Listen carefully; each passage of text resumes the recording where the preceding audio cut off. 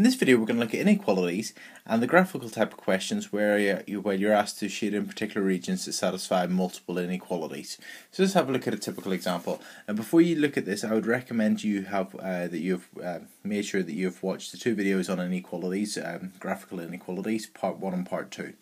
So here we've got a typical question. So again, as I said again, make sure you've watched the video on graphical inequalities part 1 and 2 because that will explain how I'm going to do some of the steps.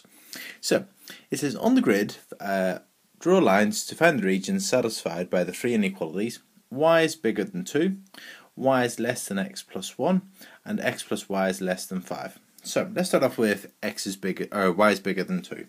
So y is bigger than 2. Draw the graph y equals 2. You'll remember that from the other video. So draw the line y equals 2.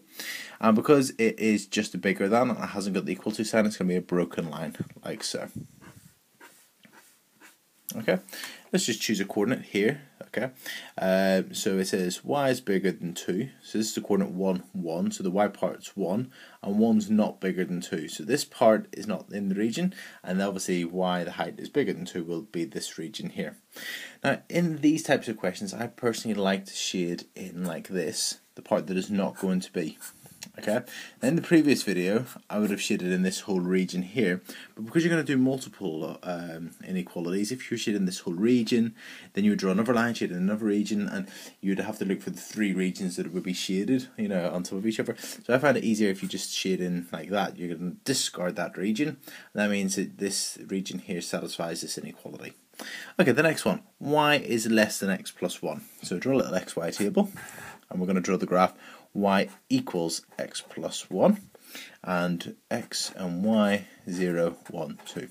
So y is equal to x plus 1, so we're going to add 1, so we're going to get 1, 2 and 3.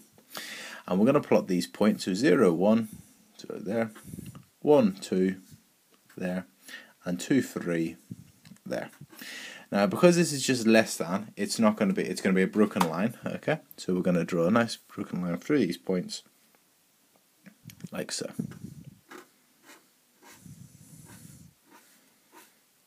Okay. Again, let's choose a coordinate. So let's choose the coordinate, could use any coordinate, let's choose 1, 4, okay? So this is the coordinate 1, 4, there. So 1, 4, and we're going to test it in the inequality y is less than x plus 1. So this is x and this is y.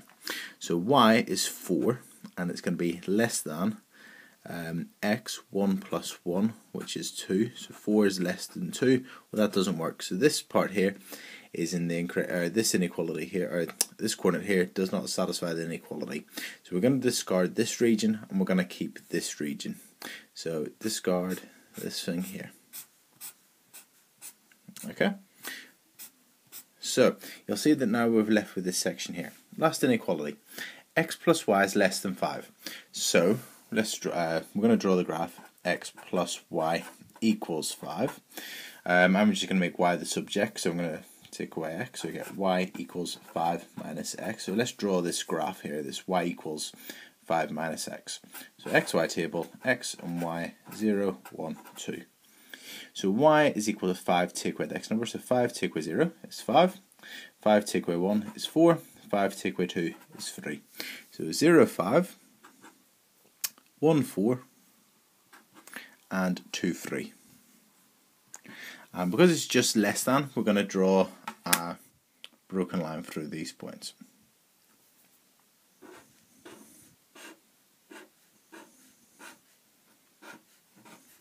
And actually you can get to, I've got a suspicion this is going to be the region here. So let's choose a coordinate, let's choose this one here, 3, 3, and let's test it in the inequality x plus y is less than 5. So 3, 3, this coordinate would be 3 plus 3 is less than 5, less than 5, I'm automatically crossing because it's wrong.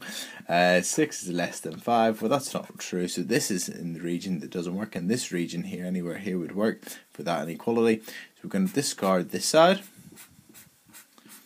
and we've been left with this region here. And it says label this region with an R, so just put an R in there, and then this region here would be the region which, I'm just going to shade it in actually, this region here would be the region that would satisfy all three inequalities.